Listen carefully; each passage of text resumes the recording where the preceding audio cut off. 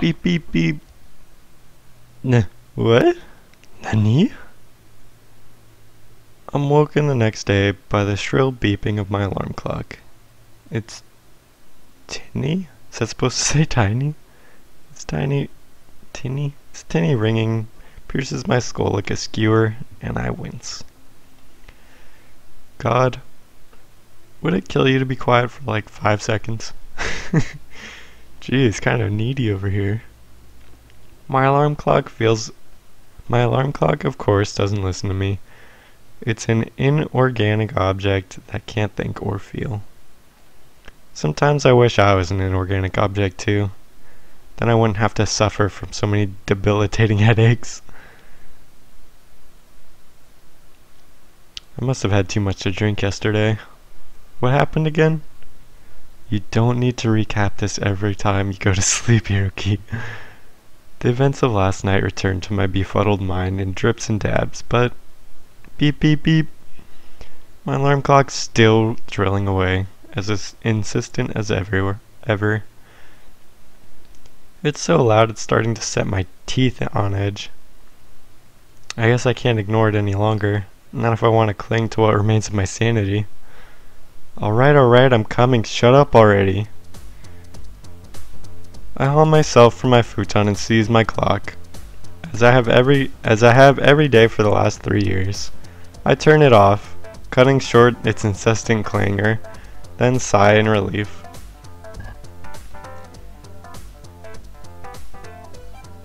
I'm trying this new thing where I'm wearing headphones so that I can actually hear the game.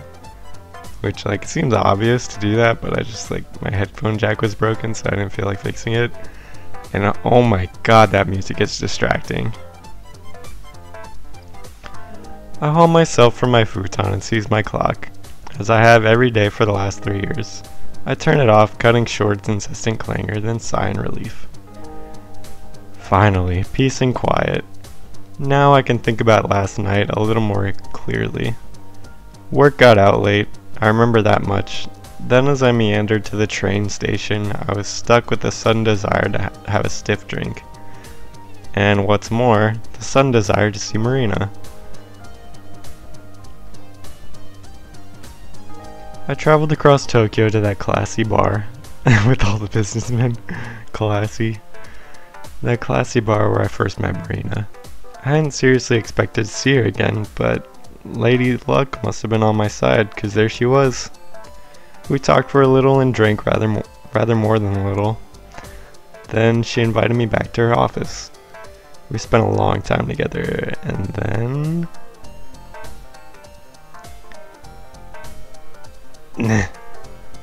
Though my alarm clock's been silenced, my forehead still throbs.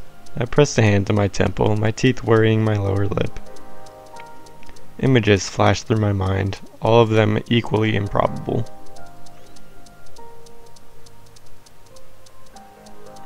Horns, wings, a tail. Marina isn't a human, she's a succubus.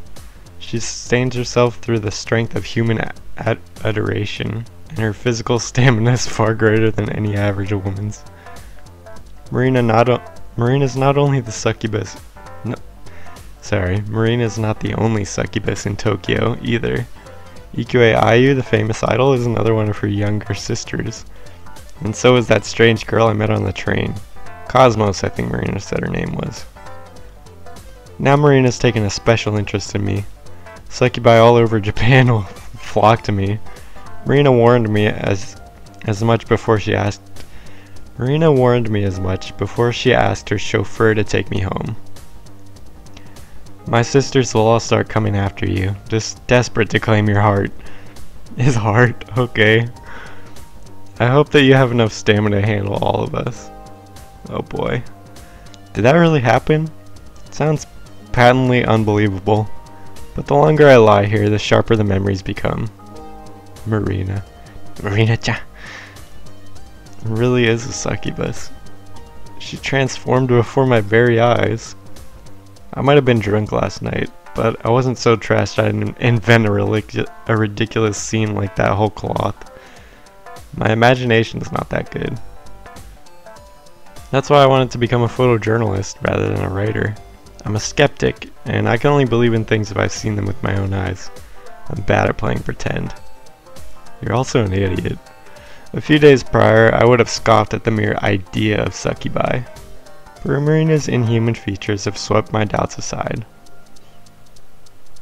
Her inhuman features? How can I explain her wings and her horns without the aid of supernatural?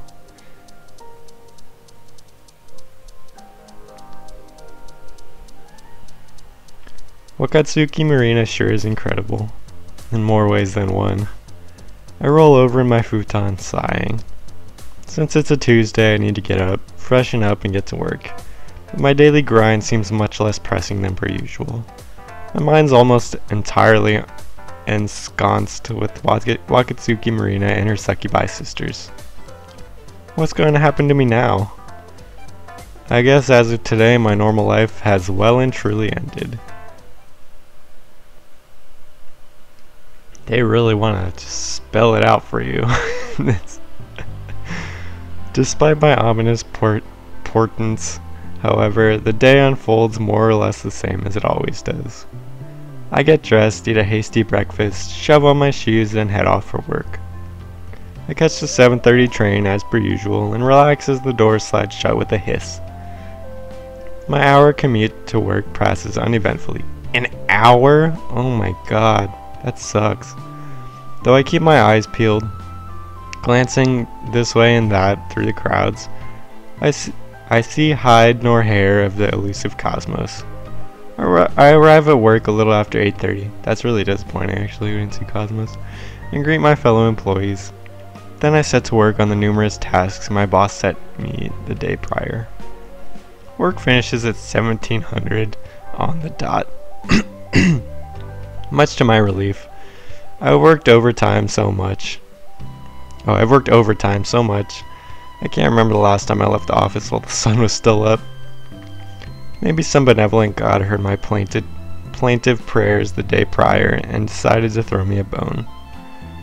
I walked to the train station in high spirits and boarded a train back home.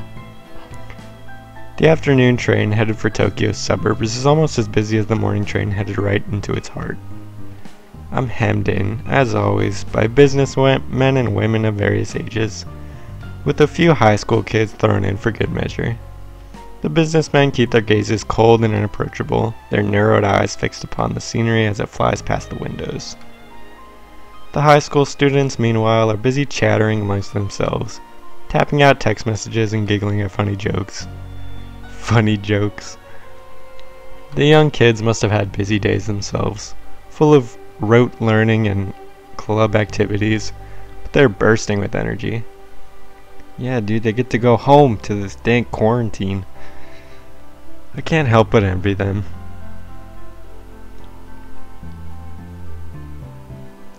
I wish I was young too. How old are you, dude? You behave like a 13-year-old. You might not think it to look at me now, but I was pretty popular back in high school. I would not have guessed. I've always been tall for my age, so I played on the school's basketball team. That netted me quite a lot of respect among my classmates. In my last year of high school, I managed to snag myself a girlfriend. She wasn't the prettiest or the smartest girl in class, but I liked her a lot. She was ugly. Hiroki's a douche, man. Even now, I can remember her serious face and her long dark hair. I broke things off with her when we graduated from high school and went to university. It was a mutual agreement. We were too young and immature to commit to a long-distance relationship. You still are. I don't know if I miss her per se, but I often think back to the time we spent together. She wasn't a cheerful, giggly girl like the high school students on this train. She was unusually quiet and withdrawn, but I think that's what drew me to her in the first place. She wasn't drop-dead gorgeous, but she was pretty. Her charms were understated, very traditionally Japanese. She had delicate features, pale skin, and a snub nose. Snub nose. She always needled me to take my studies seriously. In that sense, she was rather motherly. Dude, this Hiroki has some mommy issues for sure. She tried to make me lunch too, but her cooking skills were subpar. She was ugly and a bad cook. But I liked her though. But that might be putting it nicely. Her hamburger steak was tougher than old boots. Ew.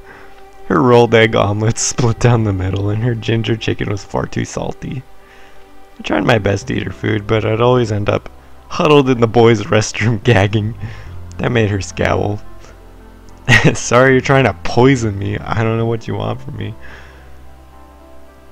She scowled when I looked at other girls too.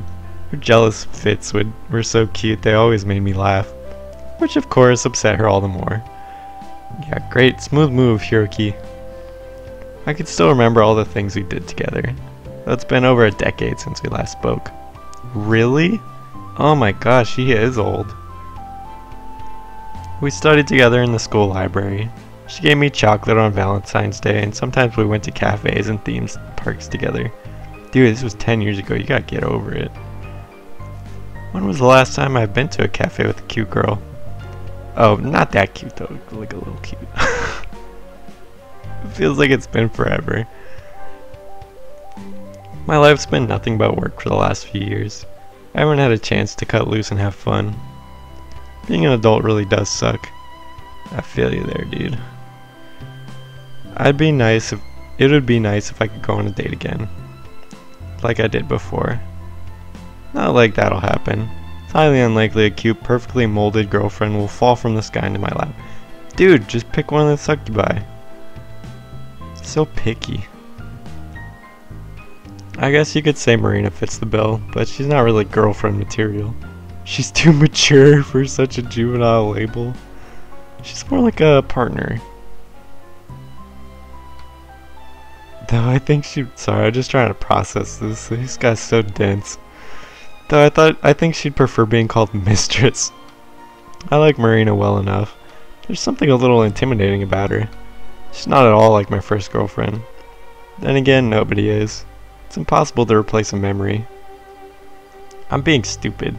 Yes, you are. As per usual. I should give up on dating. I'm not a teenager anymore. What? You're just gonna give up? What? But why? You don't look that old to me. And I think you're very handsome. Ha, that's nice to know. Mysterious voice, but wait. Nani? I can feel something. No. Two somethings pressing against my chest. A familiar scent of floral perfume wafts about me, and I feel fingers grip the sleeves of my shirt. Somebody's pressing her body against me. But who? I look down, bemused by the audacity of this mysterious person. KAWAII! And my befuddlement soon morphs into a full-blown disbelief.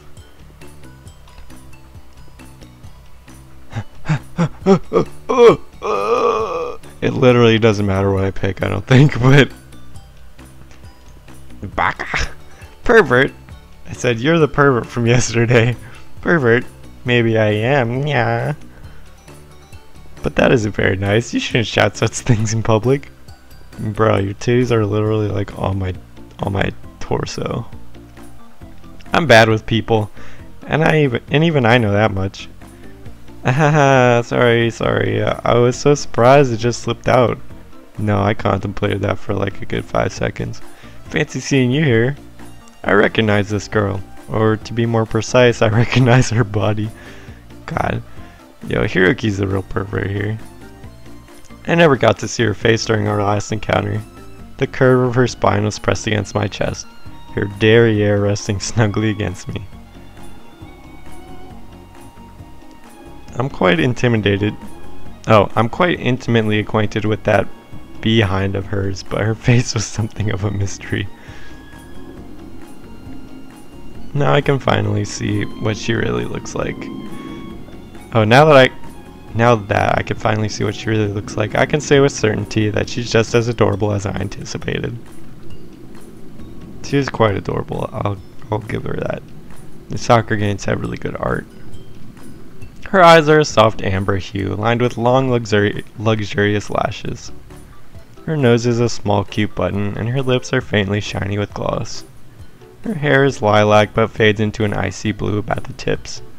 It's cut in a rough kind of bob, and part of it is tied back in a stubby ponytail.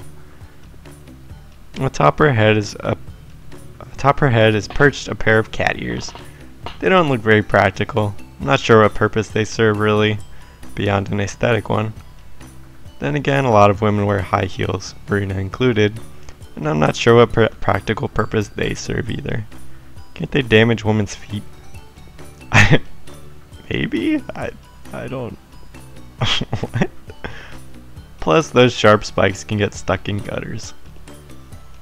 What kind of heels are you thinking of, man? Freaking dagger heels.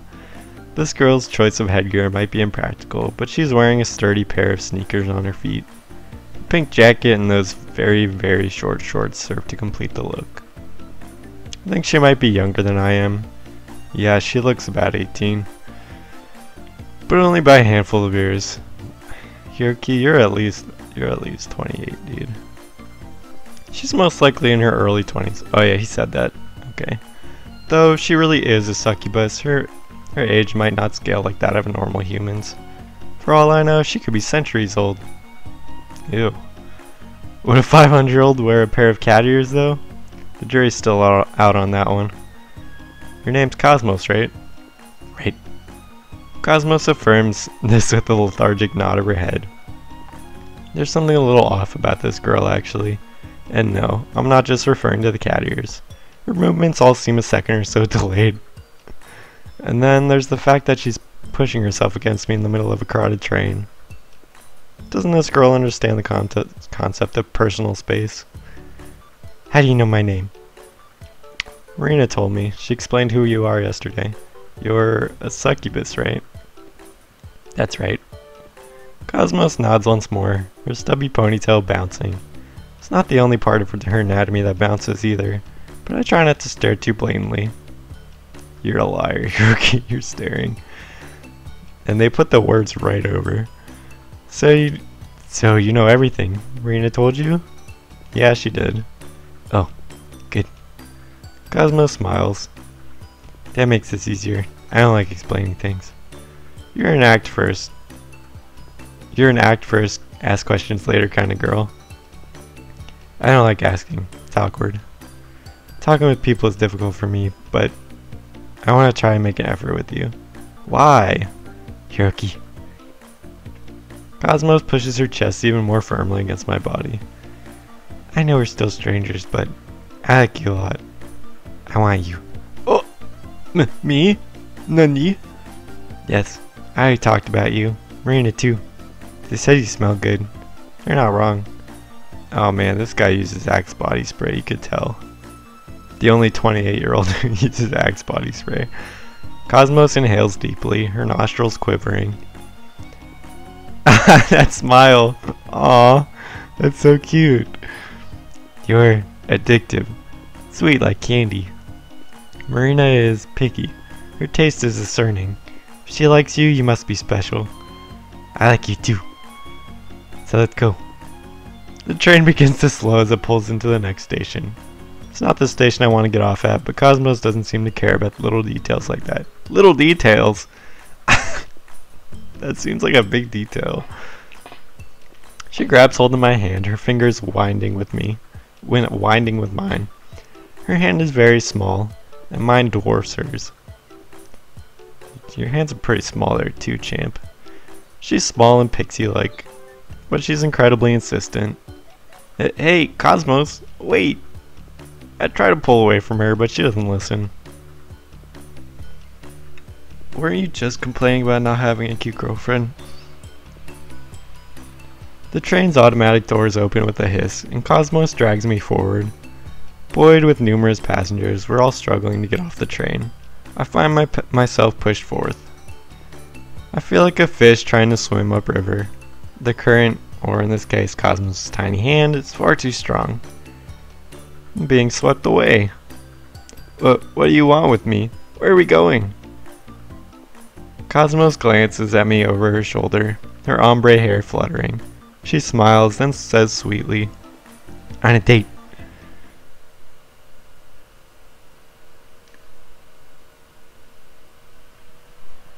Some date this is. Where are we? I like her constant peace sign. I have my arms folded, my long legs furled up beneath the table that's a little too small for me. Dragging me out the train was just the first step in Cosmos' diabolical plan. I had barely had a chance to gather my breath when her fingers tightened about my palm once more, her eyes shining with excitement. We're going on a date, Hiroki. You need to hurry. A date? But where? What are you... Ah! And so, just like that, I found myself here. I don't think that cutaway was really necessary. Cosmos hauled me all the way to this maid cafe. It's quite a cute cafe with white tables and pink walls. Pots of flowers bloom on almost every available surface, and the smell of cinnamon and hot chocolate lingers in the air. Waitresses bustle past, their black flats slapping against the wooden floor. They greet customers with cheery cries of "Welcome, master! Welcome, mistress!" Their frilly dresses fluttering around their thighs. Some of the waitresses are carrying notepads, ready to jot down orders, while others hold trays laden with slices of apple pie, strawberry sundaes, and fruity milkshakes. Cute J-pop music dances in the air, mixing with the chiming of the bell over the door and the chatter of the patrons. I think I recognize this song, actually. Isn't it one of IU's? This cafe isn't a bad place to go on a date, I guess. There are a few couples here. Other than that, Cosmos and I, we're acting all lovey-dovey. Other than Cosmos and I, we're acting all lovey-dovey, feeding one another bites of cake and holding hands over the tabletop. If Cosmos was my girlfriend, I'd feel right at home. But Cosmos isn't my girlfriend. In fact, I hardly know her. Gosh, shut up, Hiroki. Things are progressing way too fast, and I can't wrap my head around all of this. Burrito literally just told you why everybody likes you. It's because they're succubi. So just get over yourself, man. When you said you wanted to go on a date, were you being serious? Why are we doing this slow zoom? This is actually funny. What do you see in me anyway? Are you trying to get one over on Marina? Are you actually interested in me? Or is this some sort of joke? What sort of name is Cosmos anyway? It doesn't sound very Japanese. And again, you are a succubus. I guess it makes sense that your name isn't Japanese. Why do Ayu and Marina have Japanese names then? Are they their real names? Or did they make them up when they came to Earth? Maybe their succubus moms had relationships with Japanese men, and that's how they ended up like that? How long have you been on Earth anyway? And is there some sort of succubus realm out there where you guys live without humans? Cosmos remains irritatingly unresponsive. I've asked her dozens of questions. Yeah, I know. Since our smiling waitress showed us to our seats, she hasn't said much in a single syllable. Is she trying to make me feel uncomfortable? Maybe she's just a sadist like Marina. Hey, Cosmos! I slam my palms against the table, hoping for some kind of response. Why'd you bring me all the way here if you're not going to talk? What are you doing anyway? She said she's awkward. Idiot. Oh! Okay. Cosmos blinks. She sets her phone down, then looks at me beneath her eyelashes. Sorry, Hiroki, I was doing something important. Didn't look like you were doing anything at all that important to me. For the last 5 minutes, Cosmos had been busy snapping pictures of her ice cream sundae, which a kind waitress already brought over. She must have taken hundreds of pictures of the frozen treat from all sorts of angles, her tongue stuck out of her mouth all the while. Her dedication to the art of photography is kind of impressive. As a photographer myself, I want to commend her for her meticulousness. As a photographer? Oh my god, she spent 5 minutes taking a picture of a sundae. But another bigger part of me feels incredibly exasperated. Thanks to the invention of camera phones, millions of people across the globe fancy themselves as pro photographers. You see people like Cosmos everywhere, taking snapshots of every aspect of their lives so they can upload them to social media. For some reason, people seem particularly fascinated with taking food pics. I wonder why that is. Maybe it's because everyone, no matter their age, gender, or personality, has to eat. It's easy to farm likes by uploading pics of food, particularly cute food, like Cosmos' Sunday. Cute food? Okay. I'll admit her sundae does look good. I don't think there's anything that special about it. It's about to melt. She spent so long taking pictures of it. Try being a real photographer and see how difficult it is then. Got her. This is important. Very. Cosmos returns my grumpy scowl with a small, serious nod. I need to take photos. I'll upload the rest to Rapid Pound? Rapid Pound? That social media site with the questionable name? Rapid Pound. That's right. Another nod. You might know this. You might not know this, but I'm a little bit famous on Rapid Pound. I need to upload at least 5 photos a day or I'll let my fans down. 5 photos? Are you kidding me? Define a little bit famous. I have 3 million followers. Cosmos replies in such a simple, matter-of-fact tone. It takes me a few moments to process the full weight of her words. When the penny finally drops, however, I find myself gawping. 3 million? Nani? That's right. I've only had a Rapid Pound account for a few months, but I've become quite well known. I'll say, that's something of an understatement. It is?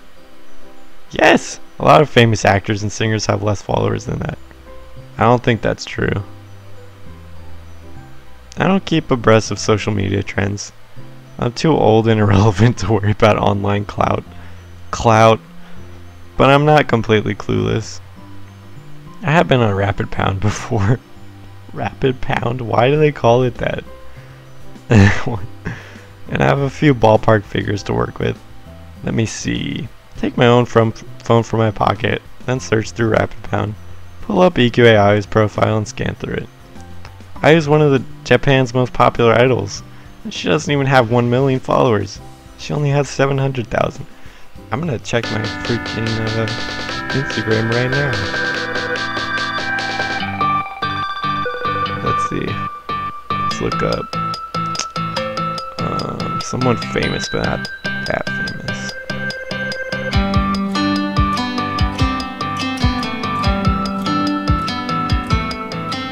Okay, I looked up a model.